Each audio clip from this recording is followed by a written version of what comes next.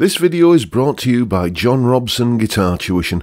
If you enjoy the content, please consider supporting the channel by enrolling on a course, purchasing some guitar lessons or a t-shirt, or you can join my Patreon. Now, on with the show. Hello chaps, welcome once again to John Robson Guitar Tuition.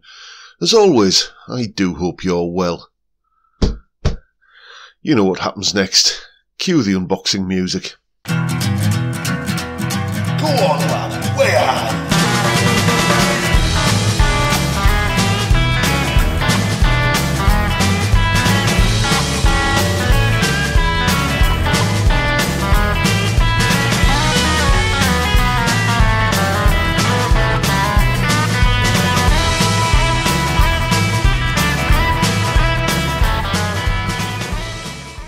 Yes, indeed, the Yamaha Pacifica 311H.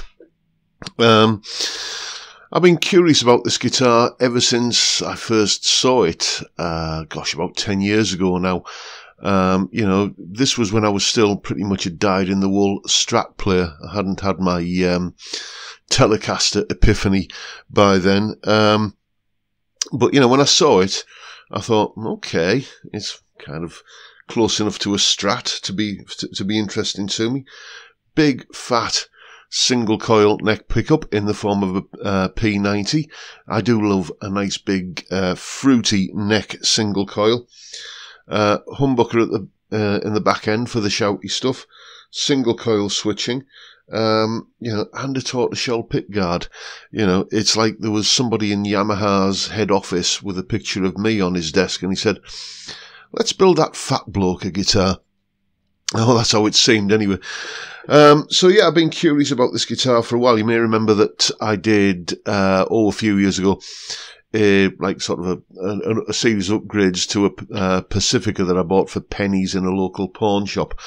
I was trying to get close to something like this. And then even more recently, I did, that review and kind of once over of the Pacifica 112 that a chap called Steve had done some upgrades on and donated to Zoe's place. And I got a video out of that. Well, I finally took the plunge and just, kind of bought the Pacifica. And, so far, initial impressions are good.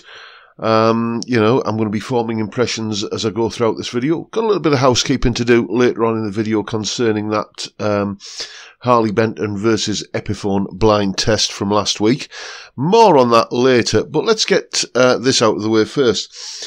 It's a lovely thing. I've got to tell you, it feels, straight out the box, beautifully set up. Action is, well, let's have a look. Let's get the old steel rule out and measure what sort of action we've got at the 12th fret.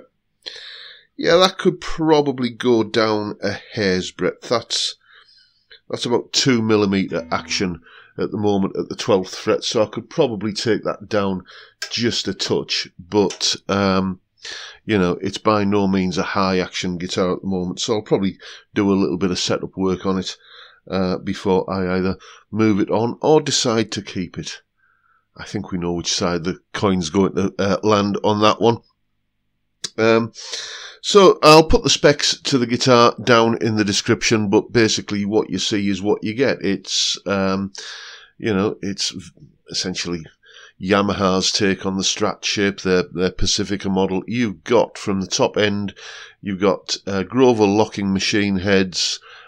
You've got, I think it's a Graphtec nut, 22 frets. The neck is just your standard Pacifica neck profile. I'm sure most of us have played one at some point or other, being probably the best-selling guitar in the UK. The Pacifica 112, at least, has been the best-selling guitar in the UK for about 30 years now. So, I'm sure most of us have had our hands on one. Like most guitars these days, manufacturers are aiming for the centre ground with neck profiles. I cannot imagine anybody picking up this guitar and thinking, dear me, this is a neck that I'm going to have to take some getting used to. It's comfortable. It's, as a nice low-ish action. Then down here we've got an Alnico, I think it's an Alnico 5 P90. I believe it's an Alnico 5 humbucker there, 3-way switch, then master volume and master tone, and you've got single coil switching for the humbucker on the tone control. One thing, as you know, I always like to do is to dial in a fairly chunky sound and see how it cleans up from the guitar's volume control. As usual, when I'm doing these, kind of walk-through, talk-through videos, I'm plugged into the Sonic Cake Twiggy Blues with a fairly crunchy sound dialed in. Let me show you.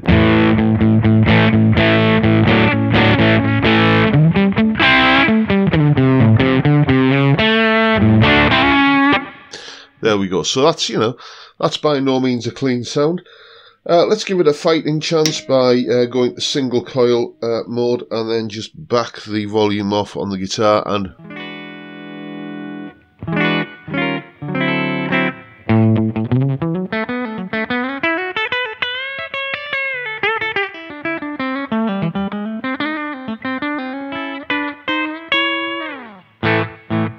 cleans up. Lovely. Let's go to the middle position, which is, probably one of my favourite places to mess around on a clean sound, for sort of funky sort of stuff.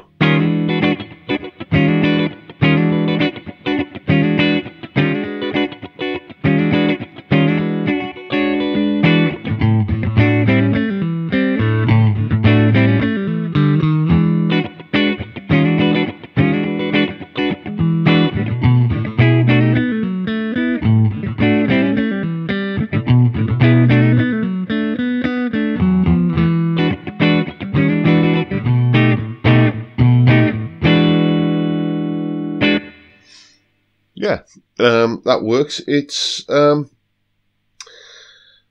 just something archetypally kind of fat and fendery about it. It's, as I've said before, there's a lot of manufacturers these days going for this humbucker P90 combination. I think this might have been one of the first guitars on the sort of leading edge of that about 10 years or so ago when this model came out. I can't think of too many guitars that were on that trend before this, or certainly, because now you've got everybody from Yamaha through to PRS doing this, with their Vela model.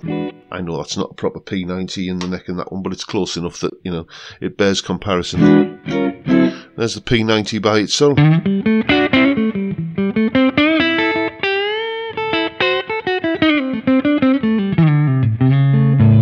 I always think of a P90 in a neck position as being like a Telecaster neck pickup, but just, that's had an extra Weetabix that morning. It's, it's got that sort of fruitiness that you expect from a Telecaster neck pickup. It just makes you want to start kind of playing, kind of...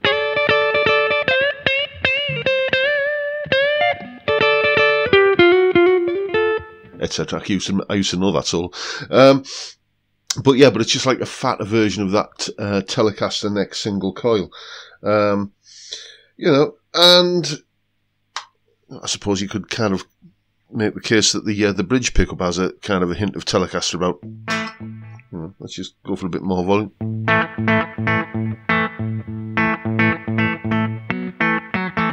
Don't you hate it when your fingers just freeze and you can't play anything?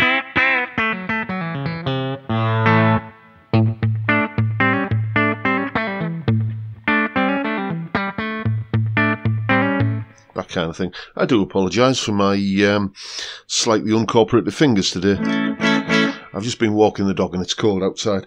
Anyway, yeah, so nicely balanced guitar if you do that. No neck dive or anything like that. It's not a guitar that you physically have to, hold whilst playing it. The satin finish on it is very, very appealing. It's a very tactile experience, especially here.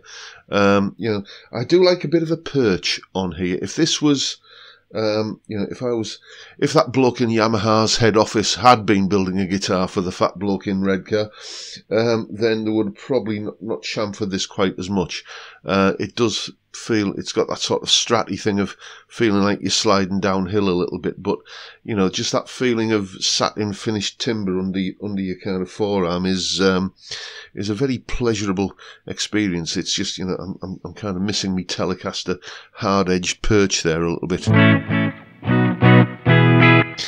So all in all, you know, a really nice guitar. There'll be a full sort of production piece of music featuring this guitar at a later date, you know, where you're hearing all of the different, you know, pickup combinations and sounds in a mix and everything. So look, before we get, I'm not really kind of showing you what the dirty sounds are like. We'll start with the bridge humbucker, with the volume control, you know, all the way up, just to do a little bit of bluesy kind of shenanigans.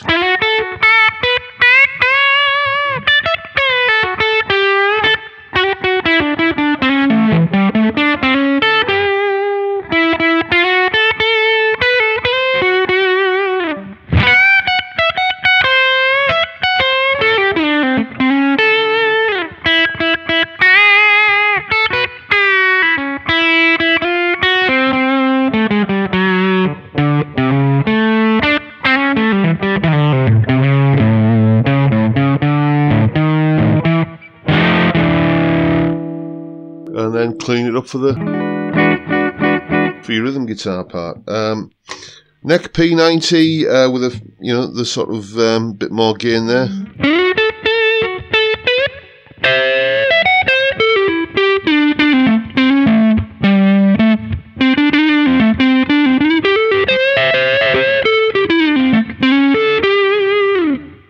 And middle position.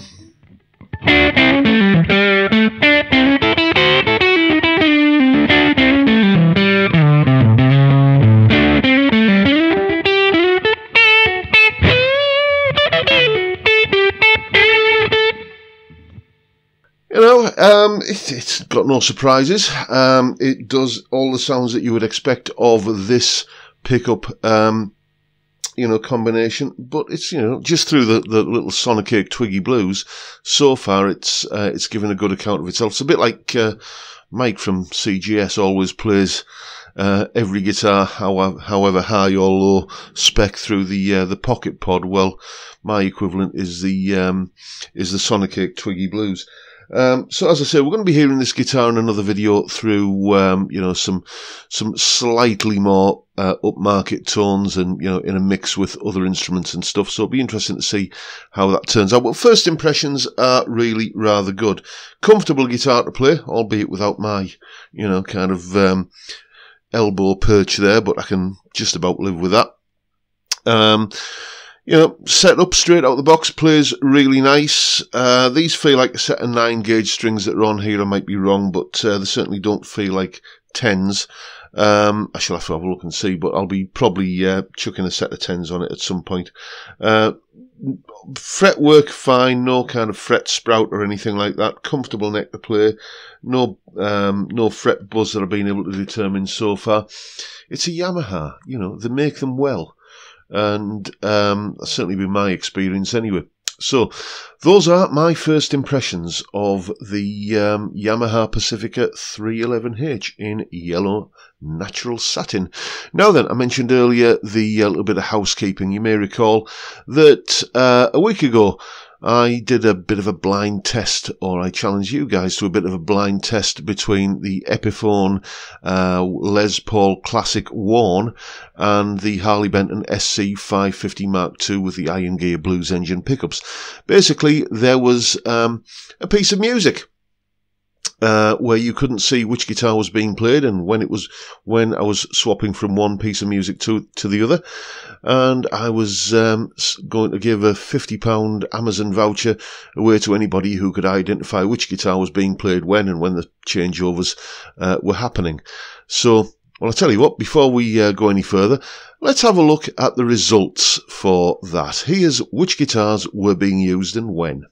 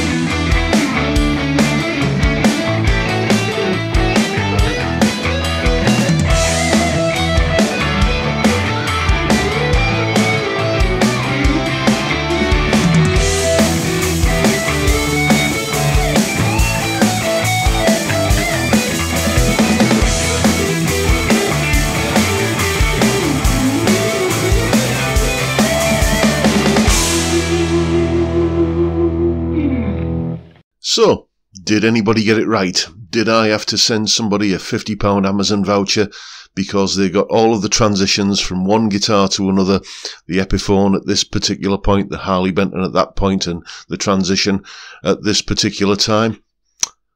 No. All of the people who claim that you can easily tell a Harley Benton from an Epiphone somehow couldn't on this, and we'll leave it at that. And there you go, folks. That is the video today. It's been a bit of a long one, but I just need to get all of this out of the way. And hope you've enjoyed what you've seen. As I say, there will be a full-on kind of more in-depth look at that Pacifica in the coming videos at some point. I'll get round to doing that. Won't be too long before that's up. And hope you've enjoyed the video today. If you have, please hit the subscribe button and the notification bell if you haven't already done so. And why not give me a like while you're at it? And as we're getting close to the tinsel-infested season of madness, I will just take this opportunity to wish you all a happy Christmas and all the best for the coming 12 months and the year ahead. Thank you so much for all the support that you've given me over the previous 12 months. It's been a hell of a ride, hasn't it, folks? You know, what with, you know, the world situation and everything, we'll leave it at that. But, you know, it's, doing these videos has helped me, get through it all, and I hope I've helped, some of you chaps as well, kind of, you know, just, deal with whatever you've been having to deal with. And that is pretty much it for today, folks. As I say, hope you've enjoyed the video, but for now I'll bid you all a good day and say thank you so much for watching. Thank you for your time. Look after yourselves, folks. Stay well, stay safe, and above all, stay sane. Bye for now.